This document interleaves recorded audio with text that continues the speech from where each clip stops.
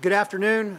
First, obviously, I want to thank you, Governor, and your entire team for your leadership and support in getting our most vulnerable Floridians vaccinated, especially our Duval County citizens, to the vaccinations for COVID-19. Thank you to Walmart for stepping up, not just in our county and our city, but all over the state of Florida, again, to make sure we're taking care of the most vulnerable. My team and I are focused on getting Jacksonville citizens access to the vaccine. The Governor and his team have been amazing partners on that front. Just last week, we received an allotment of vaccines from the state, and on Friday and Saturday, we distributed the first dose to our most vulnerable neighbors in northwest Jacksonville. I watched news coverage that morning of folks who were first in line to receive the vaccine at the Senior Center on Moncrief. Making sure they had access in their neighborhoods was crucial. In fact, the first two people interviewed told reporters they rely on public transportation and got on the first available bus that morning to get in line and get their vaccine. Thank you, Governor. That would not have happened without you. Today, as the Governor stated, we're here at the Walmart of Atlantic and Kernan to announce the rollout of COVID-19 vaccinations in Walmart stores. My team and I have heard loud and clear from Beach's leaders. I just got off the phone with them and residents about the need for vaccine access in this area of the county. This program meets that need, providing easy access for those that need it. While this announcement is great news, we're all aware that more work needs to be done, and we'll continue to work with the Governor and his team to get vaccines to everyone who wants one.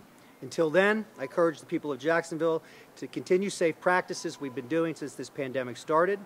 Wear masks when you can't socially distance indoors, wash your hands, avoid large crowds, practice social distancing, take care of your neighbors. Personal responsibility is and remains our greatest tool in stopping the spread of this virus, and it lets people go back to work and our kids to be in schools and participate in activities.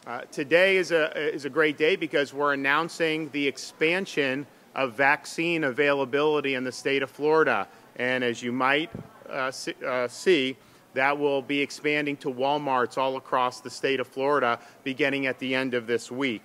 We had been working with the feds for about a month to figure out when we'd be able to do a larger pharmacy program through the federal pharmacy program.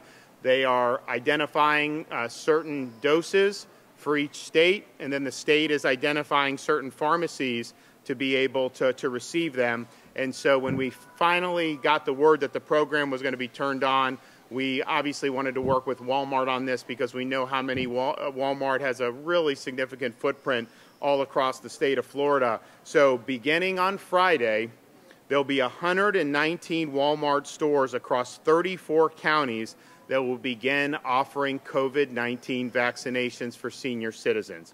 For all of you that know Walmart, you know that we are committed to serving the customers of our community, and we're also committed to providing affordable and accessible health care.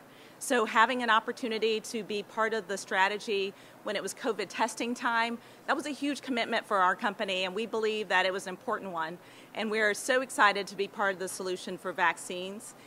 We hope that our customers will learn about the opportunity to get their vaccines in our stores, and we appreciate opportunities like this with the Governor and the Mayor to get the word out so people know. We know it's difficult to get the vaccine, but we want people to know that there are resources right here in their community. So thank you all for being here. Thank you for being part of the solution to tell that story, and we look forward to working with you.